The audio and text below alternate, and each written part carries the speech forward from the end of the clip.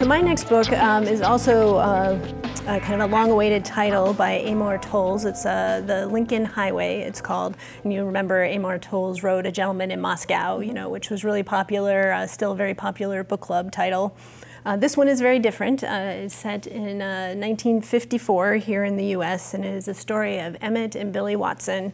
Emmett has just returned from a place called Salina, which was a boys' detention home, and he had spent time there because of his role in an accidental death. But his time there is done, and he's come home, but his father has passed away, and their family farm is getting repossessed. So Emmett and Billy decide, well, this is time for us to make a fresh start, and they decide they're going to head to California to create a new life for themselves, and also to try and find their mother, who abandoned them 8 years earlier.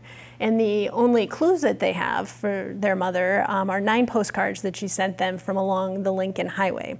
And in case you don't know, I didn't know, the Lincoln Highway was actually the very first highway that was built that went cross-country. It went from New York City to San Francisco. Oh, I didn't know that. And so they decide they're going to head out to California. But before they leave, 2 friends of Emmett's from Salina show up, Duchess and Wooly. Duchess is like this fast-talking common artist, and Wooly is kind of the wayward son of a wealthy New York family. And Duchess wants to go to New York because Wooly has an inheritance coming from his grandfather. And he's like, hey, we'll all go and we'll split it. And Emmett's like, no, we're heading west. But Duchess makes it otherwise. And suddenly, whether they liked it or not, they are all heading to New York City. You know, in this book, it takes place over about 10 days, you know, the action in the book, but it's really like, it's like a rich, like leisurely kind of read.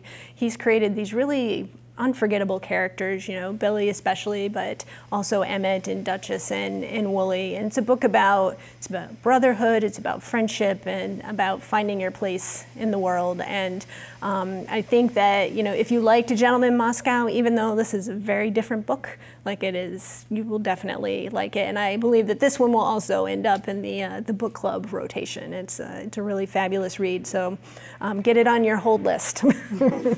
That's great. So it's kind of like a road trip novel. It is a road trip novel in a way, you know, inadvertently. It's important that the characters are good because you don't want to be stuck in a car with someone you don't like. Right? So, and you know, it's also about the people they meet along the way. They meet a lot of interesting people along the way as well. So. Oh, that sounds great. That sounds like a lot of fun. Yeah, it's a good book.